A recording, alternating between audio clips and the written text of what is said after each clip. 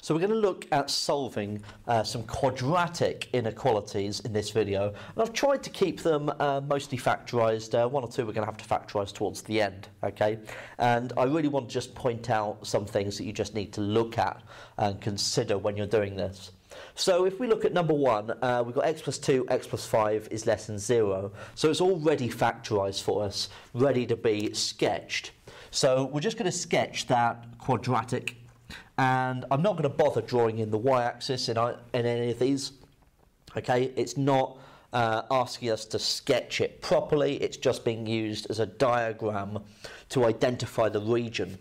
So x plus 2, x plus 5 is a parabola that would look like this, because we'd have a positive x squared. It's going through minus 5 and minus 2.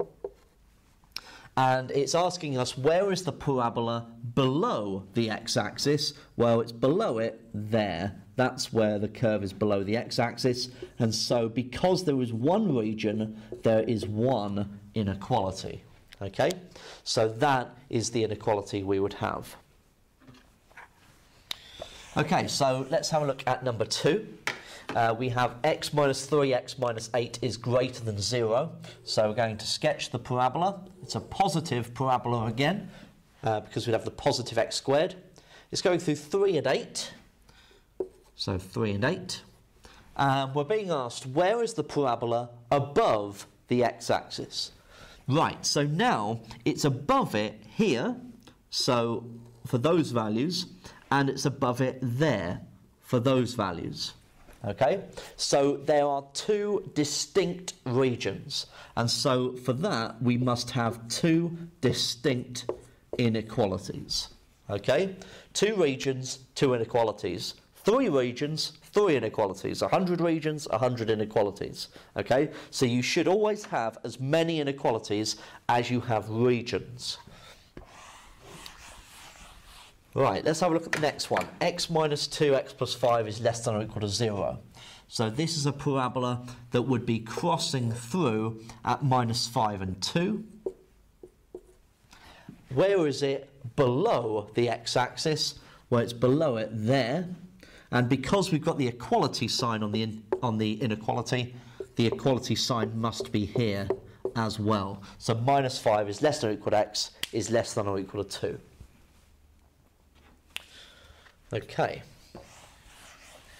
so number 4, we have 2x minus 1, 3x plus 5 is greater than or equal to 0. So go straight in with the sketch. We'll have a positive parabola again, because we'll have a 6x squared, positive 6x squared, when we expand the brackets. So we're crossing at minus 5/3 and 1/2. And where is the parabola above the x-axis? Well, it's above it here and here. So because we've got the equal sign in the inequality, this is less than or equal to minus 5/3, and x is greater than or equal to 1/2. 2 regions, 2 inequalities.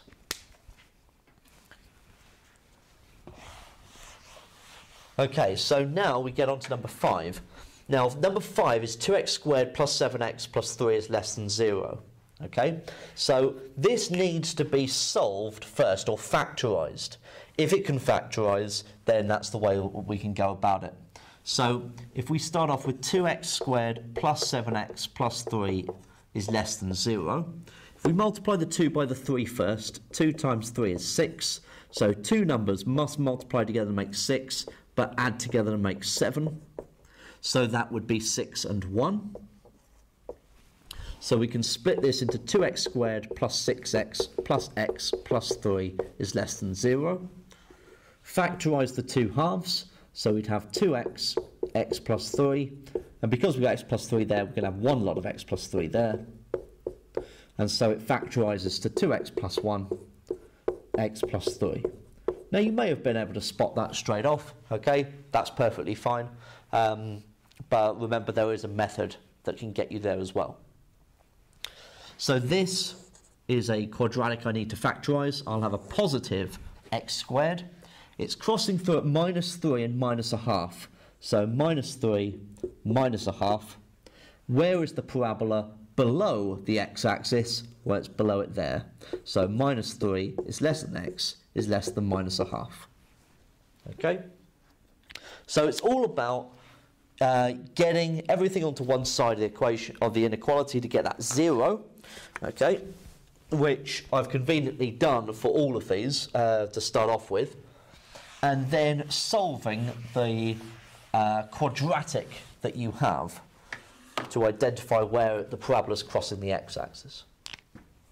So let's have a look at number 6. 3x squared minus x is greater than 0. So we're going to factorise that, bringing the x outside of a single bracket. 3x minus 1 is greater than 0.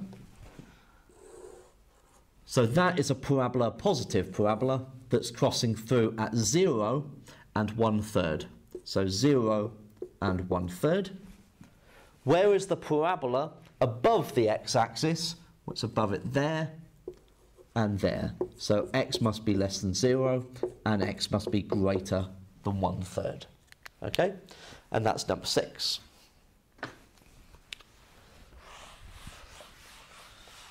Number 7, 9 minus 4x squared is less than or equal to 0. Now, you could at this point move everything onto one side, onto the other side of the inequality. I'm going to stick with it being there, and this is a difference of 2 squares. So we would have factorised to 3 minus 2x, 3 plus 2x, and that's less than or equal to 0. Now, we've got to be more careful with our sketch here because we've got a minus 4x squared, and so this is a parabola that looks like that. So this is crossing at minus 3/2 and positive 3/2. So minus 3/2, positive 3/2. Where is the parabola below the x-axis? Well, it's below it here and there. So x is less than or equal to, minus 3/2, and x is greater than or equal to positive 3/2. And that solves number 7. So we have to be a little bit careful with the shape of the parabola, otherwise everything's going to go the wrong way for us.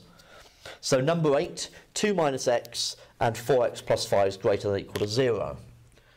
So if you multiply this out, you get a minus 4x squared. So the parabola must look like that. It's crossing through at 2 and minus 5/4. So minus 5/4 and 2. Where is the parabola above the x-axis? It's above it there. So that's that region. So minus 5/4 is less than or equal to x is less than or equal to 2. And that solves the final inequality there.